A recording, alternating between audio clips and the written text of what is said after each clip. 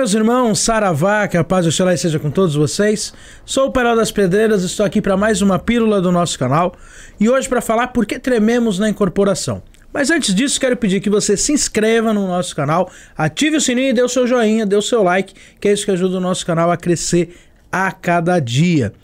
Hoje nós vamos falar sobre esse assunto, que é aqueles tremores que nós sentimos. É normal que, principalmente no começo do desenvolvimento mediúnico, nós vamos sentindo algumas sensações e essas sensações vão até mudando ao longo do tempo. Por isso que não é muito difícil que nós vamos sentindo alguns enjoos, alguns espasmos, e isso ao longo do tempo vai mudando. Isso ocorre porque cada entidade, ela vibra numa vibração X ou Y. Sei lá, vamos dar um número aí, 200 VPM, 200 vibrações por minuto. Não é um número qualquer. E nós, seres humanos, também temos as nossas vibrações. Só que as nossas vibrações, assim como dos espíritos, elas são variáveis. Então o espírito, sei lá, o caboclo 7 flechas, ele vibra ali em 200 VPM, 205, 198, e isso é contínuo. Nós encarnados estamos numa vibração, vamos supor 50 VPMs, 49, 52 e assim por diante. No momento quando nós vamos ter o contato mediúnico, né, o choque anímico, o choque mediúnico da entidade estar realmente em terra, ela, para entrar em contato conosco, ela precisa entrar na mesma vibração.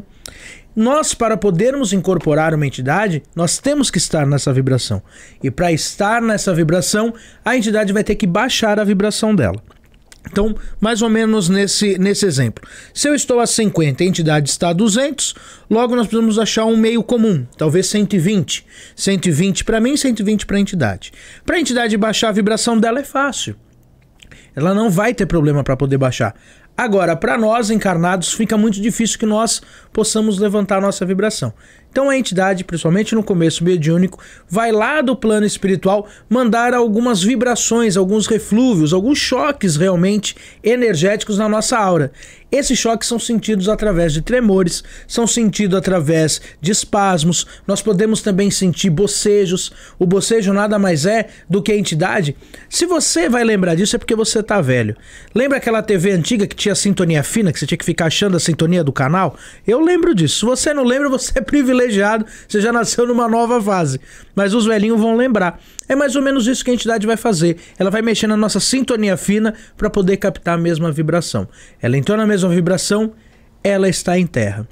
Ao longo do tempo, essas vibrações ficam mais fáceis para a gente assimilar. Se nossa entidade já está a 200 VPM e nós estamos a 50, o nosso próprio psique, o nosso próprio cérebro já vai ter essa assimilação no momento que você acende uma vela da cor dela, que você faz uma prece para ela, que você chega no terreiro e está ouvindo os pontos, que aquele dia da gira você fica no dia inteiro com o ponto na cabeça dessa entidade. Isso já são formas, são facilitadores, são âncoras energéticas que já fazem você chegar mais ou menos nesses 120 aí, normalmente, que você vai incorporar. Por isso que no desenvolvimento é normal ter esses tremores e ao longo do tempo esses tremores irem acabando. Isso não quer dizer que no decorrer da sua vida espiritual você não possa ter esses tremores também. Às vezes até mesmo com a mesma entidade ou com uma entidade nova ou numa vibração.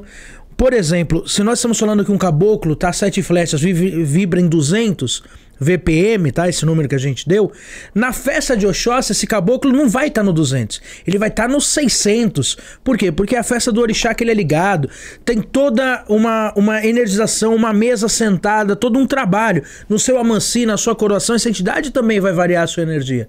Por isso que você vai ter um pouco mais de dificuldade, você vai precisar de um preceito, de uma preparação para que isso ocorra. Então esses facilitadores é para aumentar a nossa vibração para poder entrar em contato com as entidades.